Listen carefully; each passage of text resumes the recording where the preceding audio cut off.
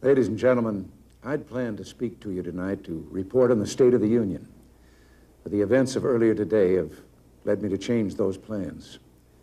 Today is a day for mourning and remembering. Nancy and I are pained to the core by the tragedy of the Shuttle Challenger. We know we share this pain with all of the people of our country. This is truly a national loss. 19 years ago, almost to the day, we lost 3 astronauts in a terrible accident on the ground. But we've never lost an astronaut in flight. We've never had a tragedy like this. And perhaps we've forgotten the courage it took for the crew of the shuttle. But they, the Challenger 7, were aware of the dangers, but overcame them and did their jobs brilliantly. We mourn 7 heroes: Michael Smith, Dick Scobie, Judith Resnick, Ronald McNair, Ellison Onizuka, Gregory Jarvis, and Krista Mikaloff. We mourn their loss as a nation together. The families of the 7, we cannot bear, as you do, the full impact of this tragedy. But we feel the loss, and we're thinking about you so very much. Your loved ones were daring and brave, and they had that special grace, that special spirit that says, give me a challenge, and I'll meet it with joy. They had a hunger to explore the universe and discover its truths. They wished to serve, and they did. They served all of us. We've grown used to wonders in this century. It's hard to dazzle us. But for 25 years, the United States space program has been doing just that. We've grown used to the idea of space, and perhaps we forget that we've only just begun. We're still pioneers. They, the members of the Challenger crew, were pioneers. And I want to say something to the school children of America who were watching the live coverage of the shuttle's takeoff. I know it's hard to understand, but sometimes painful things like this happen. It's all part of the process of exploration and discovery.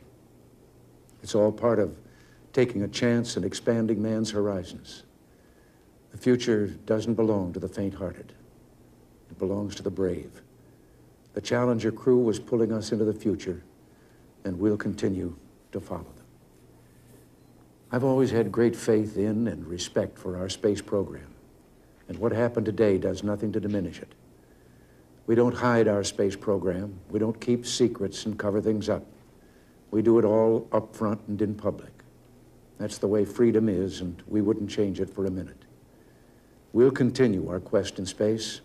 There will be more shuttle flights and more shuttle crews, and yes, more volunteers, more civilians, more teachers in space.